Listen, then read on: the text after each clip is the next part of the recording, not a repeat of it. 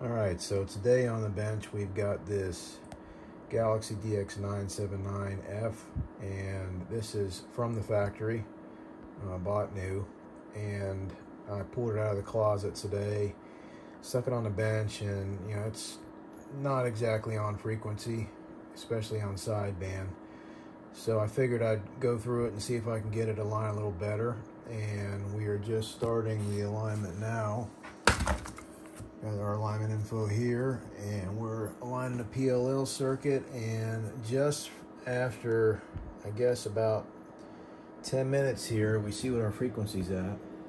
This is our AM offset, and we started at 111 hertz off, and we're down to 75 hertz off. So that's how much it's drifted in just 10 minutes. So I'm just gonna let it sit here about 20 more minutes before we start the alignment, and then hopefully we can get her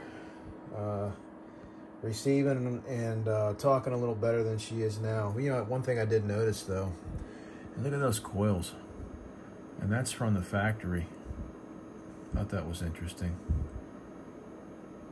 I don't know if I'm going to try to squeeze those back together or not. Probably just leave them alone. We'll see how it looks. We'll see if she's splattering or anything like that on the spectrum analyzer when we get to that point. But all right, so we'll be back after this thing is warmed up. All right, so we're back, and we got the PLL adjustment done here in the service manual, and she is now just spot on. And I'll let you hear what she sounds like on transmit later. But anyway, moved on to the receive, and she's doing really well. Right now we're at 1 microvolt minus 107 dB, and she's showing 18 dB of synad, and I kept pushing her down. So let's go lower. Let's go to minus 120. So now we're at minus 120 dB, and she's still showing 18. And I wasn't sure if I believed that or not. Minus 125. Still showing 18. That's just amazing. So let's swap over to we're gonna go to the sine adder up there. I'm just curious whether or not that's actually accurate. Hold on, let me hook this up. We're gonna hook up to our sine adder. I like using the sine adder. I bought this off of eBay and rebuilt it. And look, yeah, she's showing 20 dB right now, and we are at minus 125 dB. We're doing this on lower sideband, 27.1840 megahertz. I told you, I mean, after this PLL alignment, she is just spot on. Look at those ears, minus 120 dB, and she's holding that, looks like about 18 dB of synad. No, I'm sorry, minus 125 dB, and she's holding 18 dB of synad. So let's just see what we can push her down to. How about minus 130? Look at that. Holy cow. 16 dB of synad maybe? At minus 130 dB. Alright, I'm not even sure how low this in amplitude this HP8920 will go. Let's try minus 135. Yeah. Wow. Minus 135 dB, and she's still holding at 16 dB of synad. That is absolutely crazy. But hey, book alignment in the PLL section to the letter, and that's what we were able to do with this. And I haven't even touched the receiver as far as tuning any cans. That is absolutely crazy. Well, shit, I'm not touching anything. All right, well, we'll be back. We'll get this lined up as best we can on single sideband, and then we'll go from there. All right, so we're back with a two-tone test here, and we're going to generate our two tones at 30 millivolts peak, and we're going to watch her on the scope. So she's pretty linear. This is the waveform she's presenting,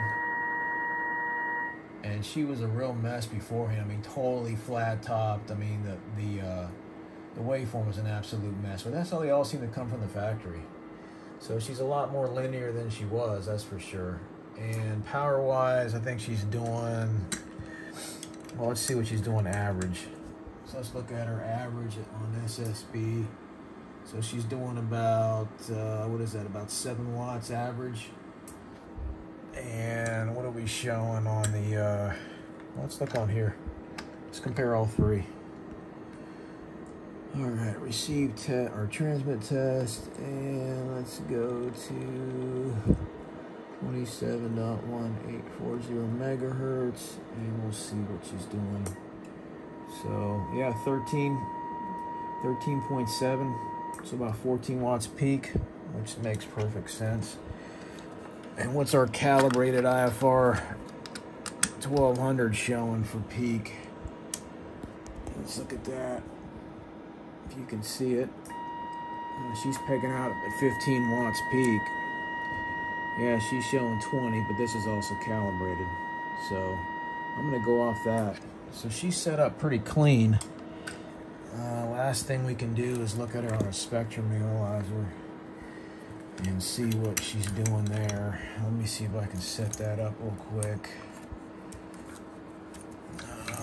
Okay, moving this over to here. All right, so we'll just look at her. This is set up for 27.1850 megahertz here. First harmonic 54, second harmonic 108. But we're on lower sideband, but we'll look at it anyway. Oh, she's got a little bit of a bump here. Right there. Let's look at her on AM. Okay, we'll go back to AM. Let's change our tone back here. Give me a second. Output set up.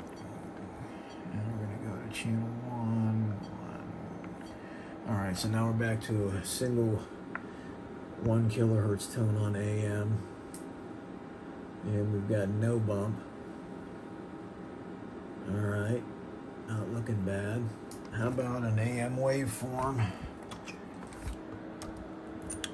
Let's see. Alright, so now we're going back in the oscilloscope on AM. I did a little bit of a modulation adjustment. She was just slightly over modulated. And there she is, looking beautiful. Alright. How about we take her onto a spectrum analyzer and we look at that waveform or that emission on at a 5 kilohertz span here, so 5 channels wide. Nice and clean. Let's push that down to 3 channels.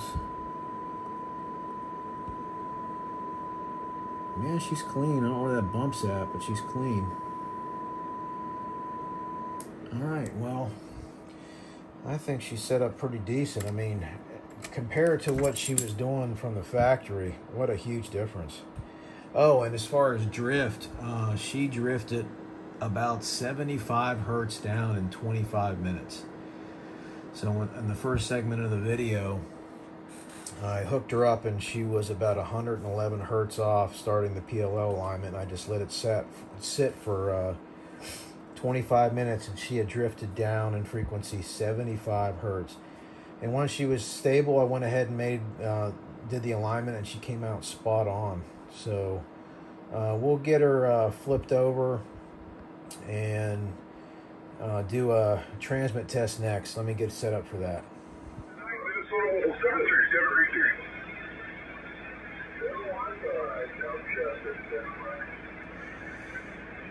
All right, so we hear a little skip coming in here. And so what got me started on this whole process, I guess really last night when I pulled it out of the closet, was a couple of things. One, when I was listening to skip, I had to have the clarifier over here like the 2.5, almost 3 o'clock position to be on frequency, which really bothered me. And also the frequency display was showing at 27.386, excuse me, on lower sideband versus 385, and it was like that across the whole band. So that's what got me into doing an alignment on this. And you know, Galaxy radios from the factory are not aligned all that great. I don't know why that is. You would think they would, as many as they produce, that they would do a better job of it, but I don't know. I can't even speculate. but just having a solid PLL foundation has brought this thing all back into alignment, and it sounds great and receives like a monster. I mean, I can't even believe this thing pulled out at a minus 135 dB, 16 dB of synad. That's just absolutely amazing. Amazing ears, and you can still see the needle rocking there. Yeah, so she is back up 12 o'clock on the clarifier. Hey, waving, dude. Long time no here, eh? And she's doing what she should be doing. So I'm pretty happy with it. Yeah, I've got probably 2 or maybe 3 of these 979Fs. I can't remember. Yeah, fantastic little radios. And this one, like I said, what a received monster. No funky mods, no Schottky diodes, just all stock with a nice, good, taking my time, factory alignment, and it is just got amazing ears. So yeah, she's a great little radio. So again, brand new from the factory. And you know what? I forgot that slight bump in the spectrum analyzer we saw over there on sideband might have been because of those spread coils in the back that I completely forgot to address. That's probably what that was. But you know what? Covers are back on it. I'm not really all that worried about it right now. Maybe next time I have this thing back out of the closet, we'll address that. So it'll probably sit here on the bench for a couple days, and I'll play with it, and I'll swap it out with something else again. I did get that President AR-144 from my last video where I was showing the new frequency counter. I got that recapped and aligned, and it's also a sideband monster. So might do a video on that at sometime soon. We'll see. But anyway, cheers and 73s everybody out there.